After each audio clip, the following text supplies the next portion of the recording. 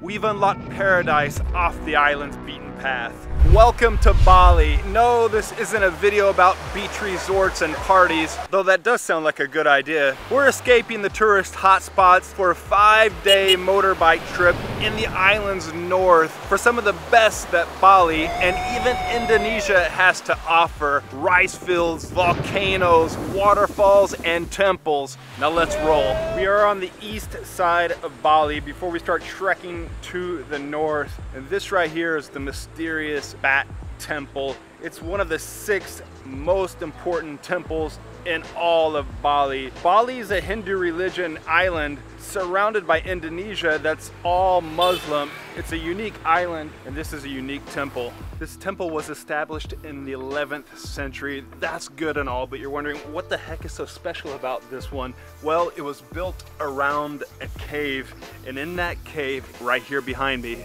you can hear them all. There are thousands of bats. They're chirping away. At night they swoop around. This is the Bat Temple.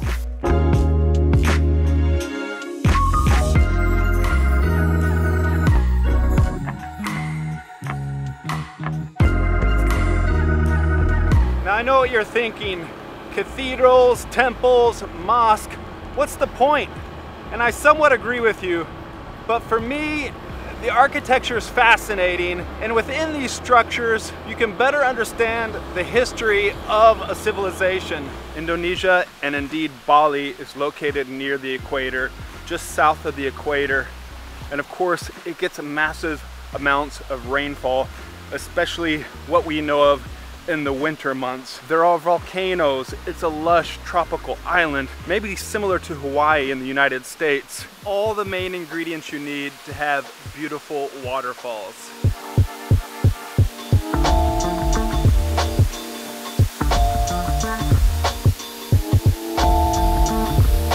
It is just the sound of cascading water down into a pool down this way. Hiking up here, there's a smaller kids pool, we could call it, and then up here is where the adults play.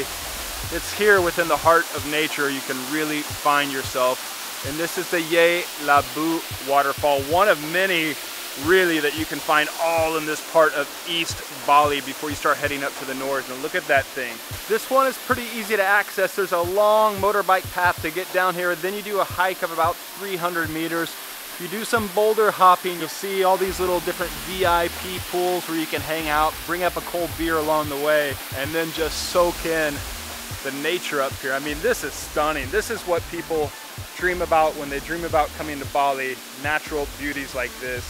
Waterfalls, volcanoes, rice fields, and here we have one of the wonders of Bali. This waterfall is off the beaten path, but I did find a couple up here. They're camping, cooking out. See you guys later. Enjoy the waterfall. Bye. Whoop, and we're out of here. I'm not really sure how I found Ye Labu waterfall. I was doing a lot of research on Bali before touching down here and starting this motorbike trip. Research always pays off. I left home without any sunblock or sunscreen today, so I just stopped to put on my jacket so my arms and face is not getting roasted.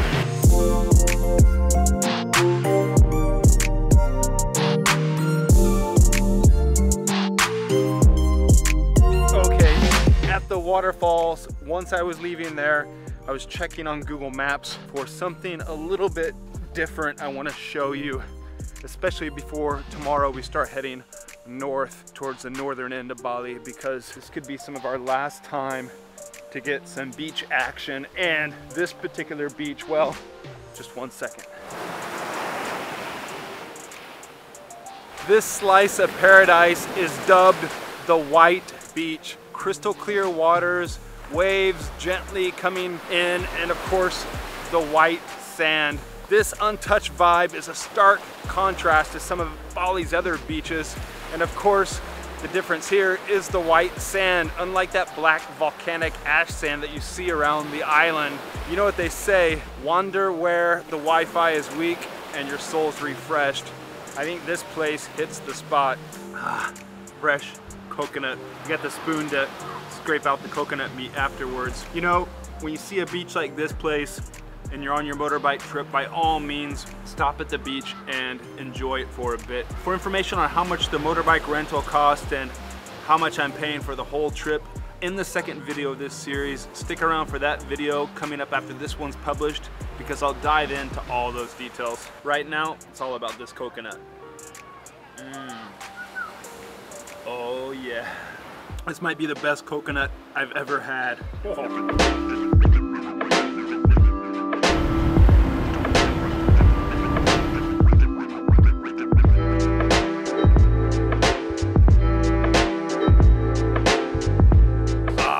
Good morning from Bali, and this is a great way to start the day because right behind me we have the highest peak on the island, a volcano, Mont Agun. I'm not sure if you can see it through those palm trees there.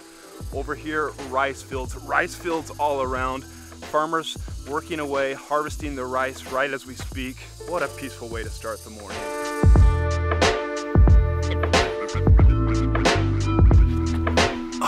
So I was gonna try to show you around this hotel last night, but I was wiped out, I was tired, and I just got back here after a quick dinner and crashed. Got up early for a reset and a restart for today, and today is gonna be pretty awesome. This place, it's in Bangli, it's called Eco Tre Tradi, and I'll put the link to this hotel and all the hotels down in the description. And in the next video in the series, I'll break down the cost and the prices on all these places. This place, well, I've already kind of trashed the room. I took some footage of it yesterday after they made it up. It has about 10 different units. There are about 8 of those are these huts, these massive huts, bigger than this room. There'd be cool double-decker to stay in. I took some excellent drone footage of them and the whole surroundings and the rice fields and the volcano this morning, so you can see it there. There are 2 different villas here perched up on the water, and I have one of them here.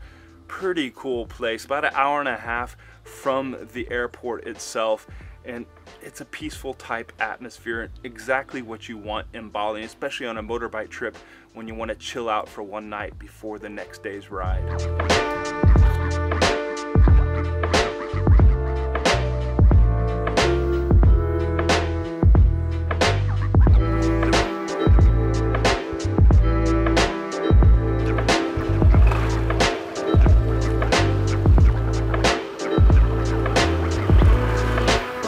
We are on our way, another day in Bali. Name the temple Pura Besaki. Pura Besaki. Yeah, the biggest one in Bali. It's the biggest and probably the most important, I would imagine. And it's nestled on the hillside of the volcano. 1 kilometer the temple. Let's go. The temple, I give information. We're at the base of Bali's most famous temple, the most religious site here in Bali.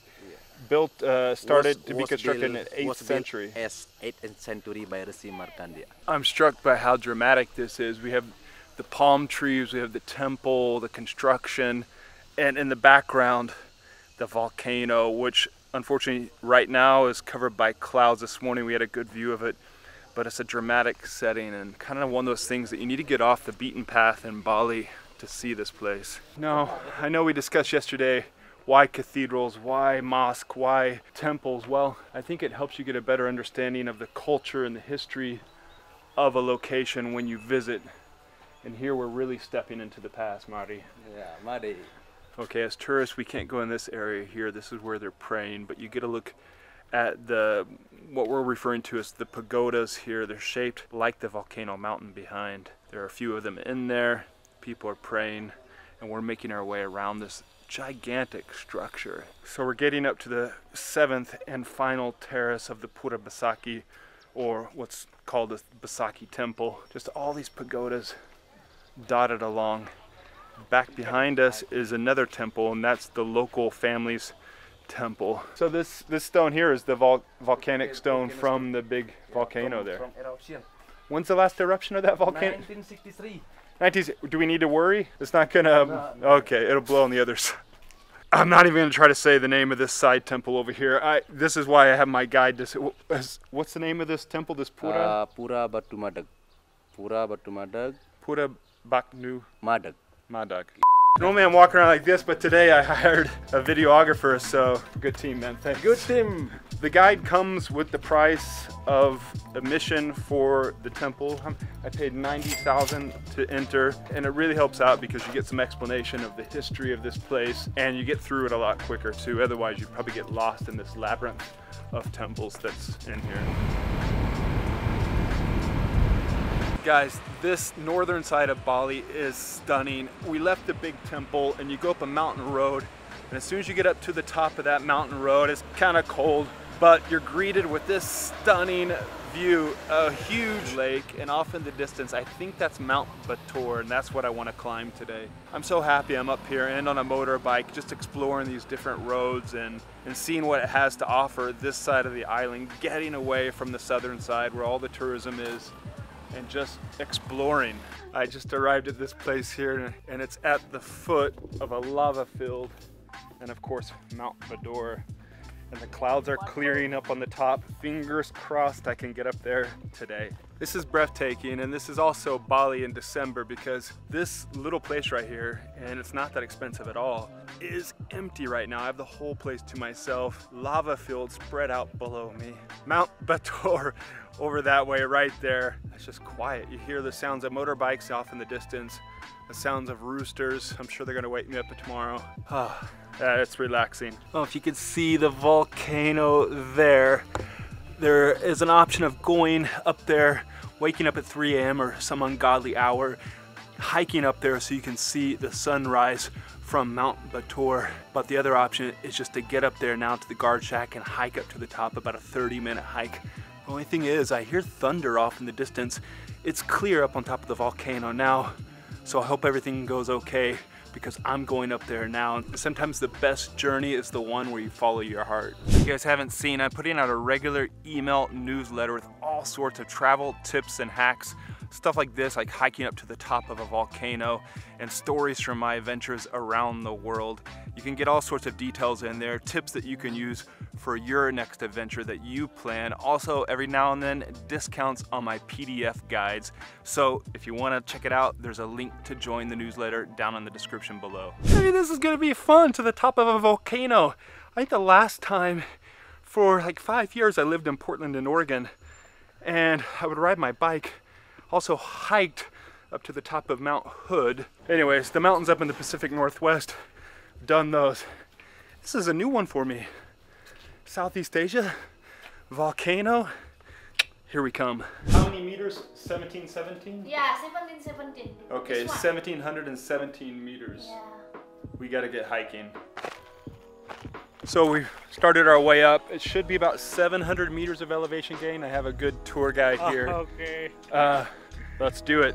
Yeah. You said the last time this exploded was 2000, but the last big explosion of the volcano was 1963. So he was just telling me that he hikes up every day, sometimes twice a day.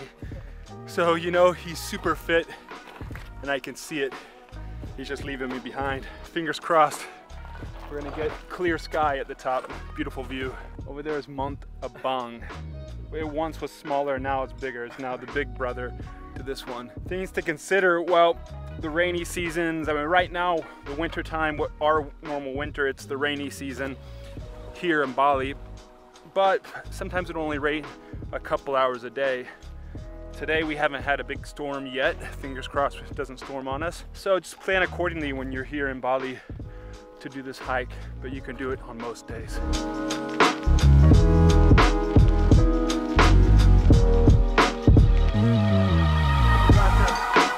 You did it. You made it. Wow. Against the backdrop of this dramatic sky, we've conquered the summit.